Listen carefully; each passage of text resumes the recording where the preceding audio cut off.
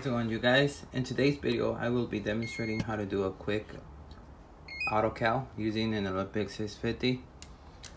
And we're going to be doing that with a D790 and a step wedge 0.100 all the way to 0.500.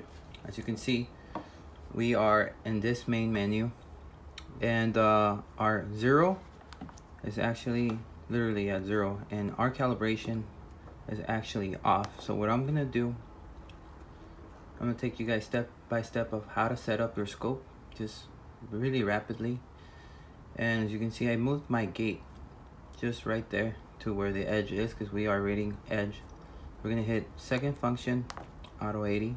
As you can see, we're actually off, because that should say 3, this should say 1, and it's actually way off. So our velocity is actually out of place, but we're not even gonna move that. I'm gonna take you right where you should be.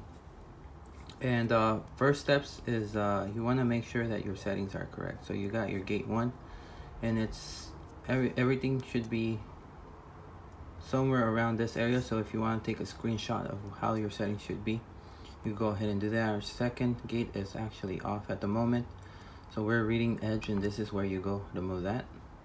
This is for peak, this is for edge, and you go to our display settings. This is how I have mine. You don't have to have it that way, but you could screenshot it if you'd like to do that. You're gonna exit out of there. Measure setup. This is an important part where we will have our setup. Our gate amplitude will give us what amperage we're in. This is gate 2. This is for your second gate, your thickness. Gate 1 will be reading this big box right here, and this is for your echo to echo, but for this video we don't have that on, so we don't need that. That's kind of pretty much how our scope is supposed to be set up. I'm gonna give you guys a rundown on how everything looks. The pulsar, this is how I have mine set up. Make sure you're on dual 5 megahertz frequency. This is an auto. I have my energy at 200. And the filter, as you can see, we're within the filter range of 0.15 and 0.85. This is a 5 megahertz, so we're actually good. And rectifier is full, and that's fine. This is for shear wave, and these are at 0, so these are irrelevant. So we go back to where we will do our auto cal, and it's a really simple step. All you have to do is go to your smallest range. I'm gonna go to the 2. As you can see, I'm actually, my gate is on the peak itself, so I'm gonna hit that. I'm gonna get auto 80, second function, auto 80. So that way we're actually auto 80. So now we're gonna go to 0.200. As you can see, it's way out of range.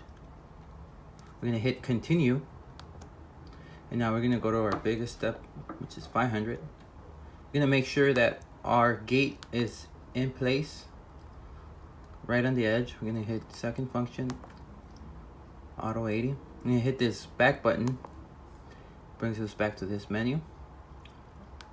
We're gonna hit that right there, and now we're gonna put 500.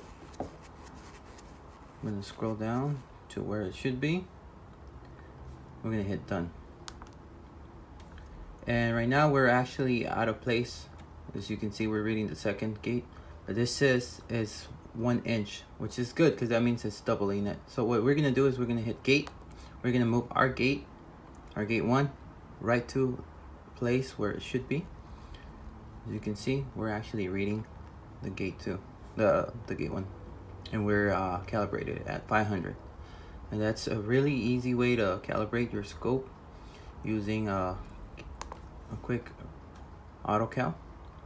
And if we go back, this pretty much sets us up where our velocity should be in our 0. So we're actually good. Really easy step. Please like and subscribe if you liked the video, if you found this useful.